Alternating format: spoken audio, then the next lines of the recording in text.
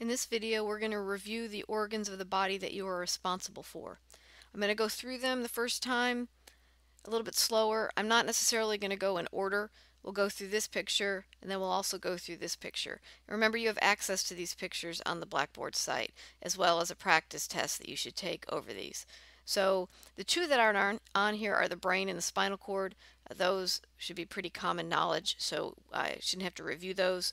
But this is the lung, here's the lung, this is the heart, this is the trachea, it's the blue structure here, it's anterior, this is the liver, this is the stomach, this is the large intestine, this whole gray structure here, this is the small intestine.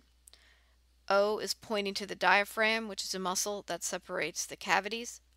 When we take out some of these superficial organs, you now see the pancreas here. You see the adrenal glands, one is here, one is here. This is the kidney. Again, you see the large intestine. The end of the large intestine here, you see the appendix. If you take the large intestine all the way down, you get to the rectum, the anus. You can also see the bladder in this view. Here you have the liver again. Looking at the posterior aspect of the liver, you see the gallbladder. Looking here, you see the thyroid gland right above the trachea. Okay, we showed you the trachea in the last picture. Posterior to the trachea is the esophagus, so it runs all the way up here, but it's posterior to the trachea. Here you have kind of a strange one. This is the lung. This is the diaphragm. This lung is the left lung. If you remember, the spleen is going to be up in there. So remember, make sure you review that.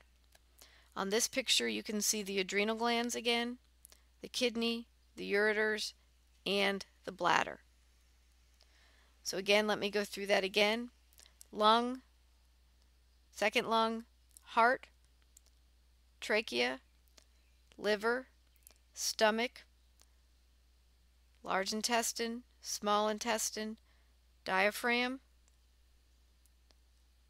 Here we have the adrenal glands, kidney, large intestine again.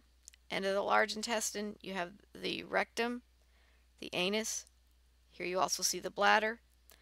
You have the appendix, the small intestine, pancreas, liver, gallbladder, thyroid gland, trachea, esophagus, left lung, diaphragm, spleen, adrenal gland, kidney, ureters, bladder. One more time through. Lungs, heart, trachea, liver, stomach, large intestine, small intestine, diaphragm,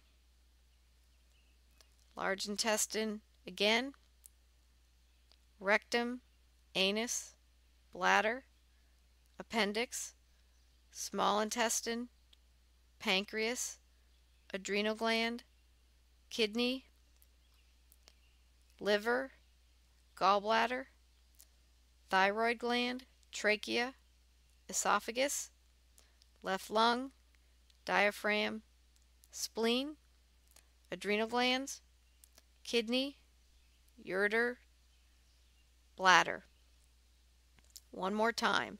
Lungs, heart, trachea, liver, stomach, large intestine, small intestine, diaphragm, large intestine, rectum, anus, bladder, appendix, small intestine, adrenal gland, kidney, pancreas,